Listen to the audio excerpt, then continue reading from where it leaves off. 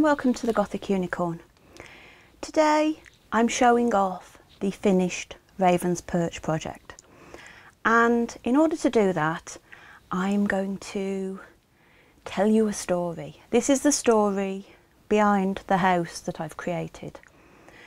Now, to do this, to make it easier and better for you to see the details, the story is going to be told over a series of still photos. So sit back and enjoy. The Haunting of Night's Rise. For all the family stories I had heard from my grandparents, I'd never heard about Night's Rise until I was in my 30s. I might never have known the place if my relationship had not broken up and I had been in need of a refuge. I was in the process of moving out of the house we had shared and unable to move into my new home for several weeks, when out of the blue my grandmother requested that I help her out. "Can you take some time off work if you want?" she'd asked. Well, yes. They said I could take my time off if I needed to. I just cannot face going anywhere with people enjoying themselves. "What if you were to help me out?" My confusion must have been obvious because she chuckled before continuing. "I need someone to check my aunt's house. I haven't been there since before your grandfather passed away, and whilst the caretakers tell me everything is all right, I would like to know for myself." "But that's been years," I began. "Well, yes. Your uncle refuses to take me. Says it's a horrible place." "So you want me to take you?" "No, I want you to go on my behalf. I'm getting too old to go traipsing across the country. Check the place out and make sure everything is okay." And that is how I found myself at Night's Rise, or Aunt Rose's house, as my grandmother called it. Aunt Rose had been my great-grandmother's oldest sister and had lived to the age of 102. She had outlived most of her family and had left a complicated will that had resulted in my grandmother being in charge of a trust and thus Night's Rise. Following my grandmother's instructions, I pulled off the road through a pair of rusted gates and followed the winding tree-lined drive. After climbing for what seemed like an age, the drive abruptly ended in a gravelled area, and I parked next to a car I hoped belonged to the caretaker I was supposed to meet. Looking around, I got out of the car and noticed another set of rusty gates, and beyond them, on the top of the hill, a house straight out of a horror movie.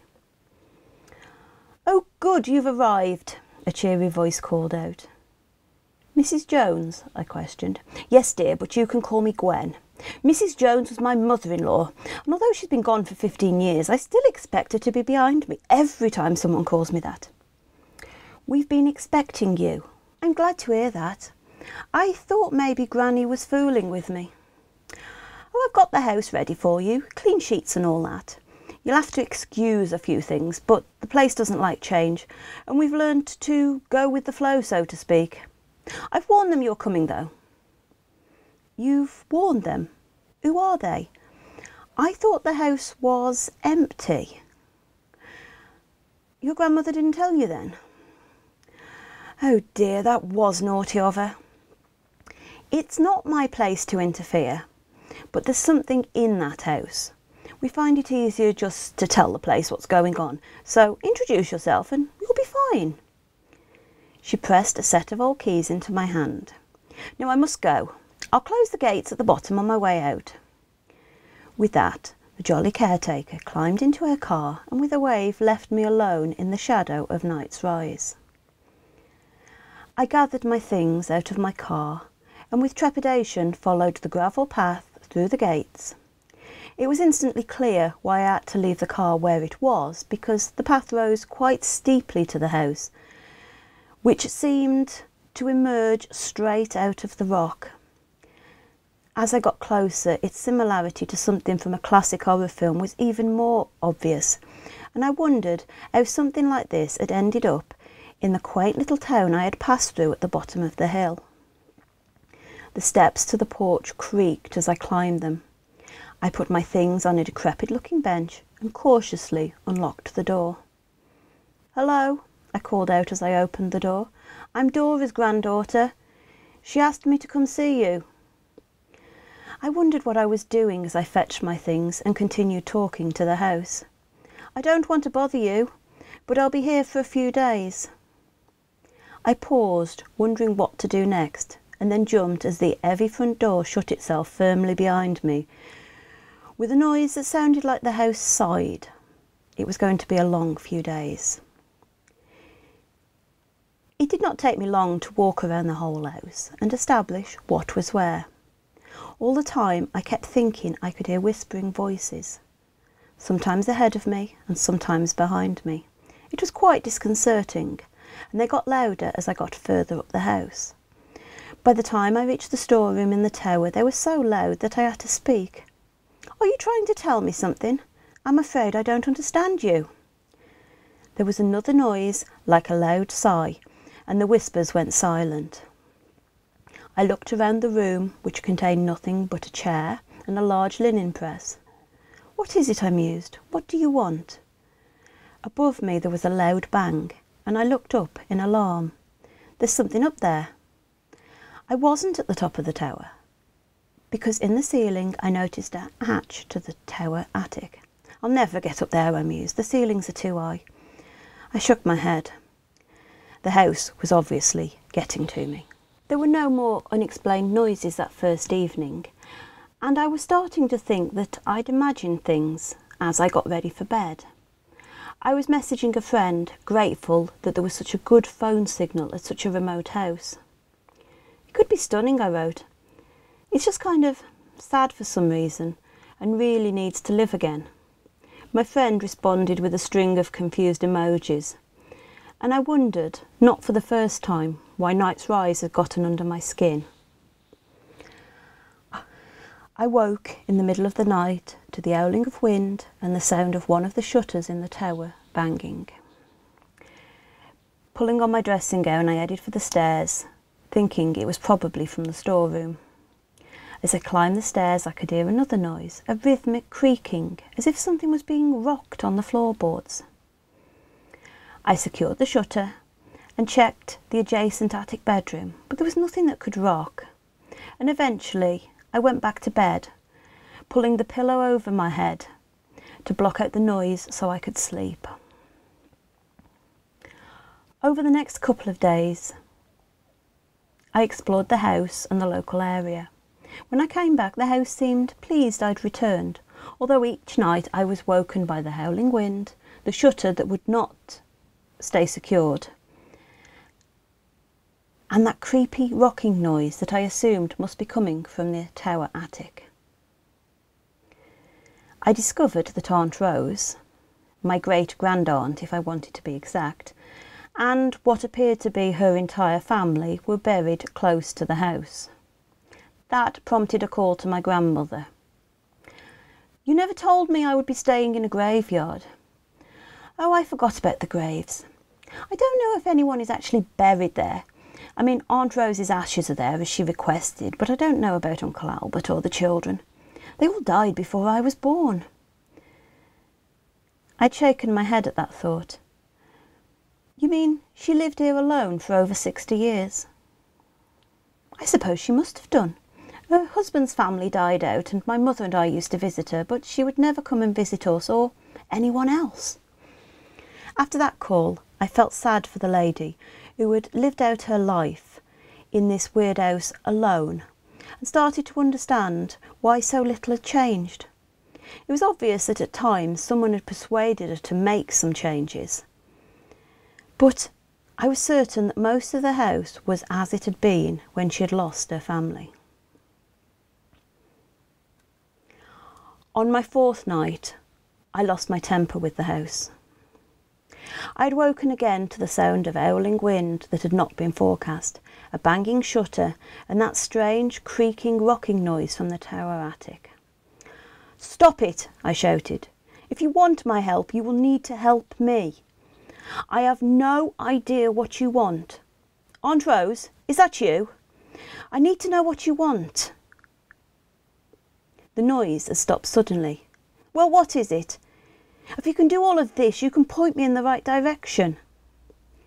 Afterwards I had stomped back to bed, cussing under my breath about unhelpful relatives, and had heard nothing more the entire night. The following morning I woke after the best sleep I'd had in the house. I put my foot to the floor to get up, and it connected with a book. I bent down confused because I'd not been reading the previous night, and picked up a small leather-bound journal I'd never seen before. Opening it, I read a little and realised that it was Aunt Rose's journal, and almost a century old. I sat and read for most of the morning, thankful that her handwriting was neat and precise, and not moving until I had finished the volume. Unsure what to do next, I'd gone to the kitchen to make tea, and on the top of the stove was a second similar book. I examined it to find another journal from later in Aunt Rose's life. I'd made my tea and again sat reading. By the end of that second volume, I felt like I knew what was going on with the house. For the first few years of their marriage, Rose and her husband Albert had been very happy in the house, which had been given to them by her husband's parents. They had had 2 sons, and life was generally good. Then Rose had become pregnant a third time, and had asked for the family crib back from her husband's sister. The sister had refused because she was hoping for more babies of her own. It had caused a lot of anger within the family, and eventually, in an effort to calm his wife, Albert had finally convinced his sister to return the crib. Rose had irrationally hated the crib from the moment it was brought back into the house, and when the local girl who acted as a nursemaid for the children said it rocked on its own when no one was near it, demanded that it be taken away. Albert had refused and told them they were being silly. Then their sons had gotten ill. First one and then the other came down with an illness that no doctor could explain, and after weeks of sickness died within 2 hours of each other. Rose was beside herself, and fearing for her and their unborn child, Albert finally agreed to get rid of the crib. But instead of taking it out of the house, he'd put it up into the tower attic. For a time, things improved a little, and the couple were looking forward to the arrival of the new baby. And then poor Albert was killed in an accident in town. Shortly after his funeral, Rose had had his ashes and those of the boys interred near the house. And on learning this, Albert's sister had flown into a rage over how Rose could be so stupid. Her children would inherit the house, she'd claimed, and who would want to live with a graveyard? Rose was confused because she was still carrying Albert's child, but his sister had explained that she'd placed a curse on the crib and on Rose's family, and as long as it was in the house, Rose would not prosper. She'd also announced with glee that Albert hadn't thrown the crib out, and that it was still in the house. Rose had thrown Albert's sister out of the house and told her never to return, that she would ensure that she and her family never again lived at Night's Rise. After the argument, Rose had gone into labour early, and after several days had delivered a daughter who had lived for less than a week. Afterwards, Rose had been determined to get revenge on the one she believed had ruined her life, and, after speaking to a local wise woman, had concocted a plan of her own, a plan that in later life Rose had come to regret. Albert's sister, meanwhile, had outlived all of her children, and the family line had died out, but something remained in the house and had haunted Rose until the end. After reading the story in Aunt Rose's own words, I'd sat for a long time before deciding what I must do. Resolved, I had called Gwen and asked for assistance. Gwen and her husband John had been confused by my request, but nevertheless I managed to convince them to help me, and John Jones helped me get a ladder into the top tower room so I could get up into the tower attic. They waited in the storage room whilst I climbed up into the attic and located what I was looking for. It wasn't difficult, because as I pushed open the hatch, I heard the rocking begin. I crawled across the dusty floor and with the torch on my phone, peered into the wooden crib and saw the mummified remains of Rose's last baby. The wise woman had told her to give the crib a baby, and as she had, for who knows what reason, replaced the body in the tiny coffin with a doll, Rose had wrapped the remains of her daughter and carried them up to the attic where she had found the crib. Whilst it had appeased the crib, the house itself had become restless, haunted by her dead family perhaps, and later by Rose, who alone knew her baby's fate. Together, Gwen, John and I removed the crib and put the baby's remains into a wooden box I'd found in the bedroom. That wooden box we buried in front of the cross bearing the baby's name, whilst we burnt the crib out there on the cliff top.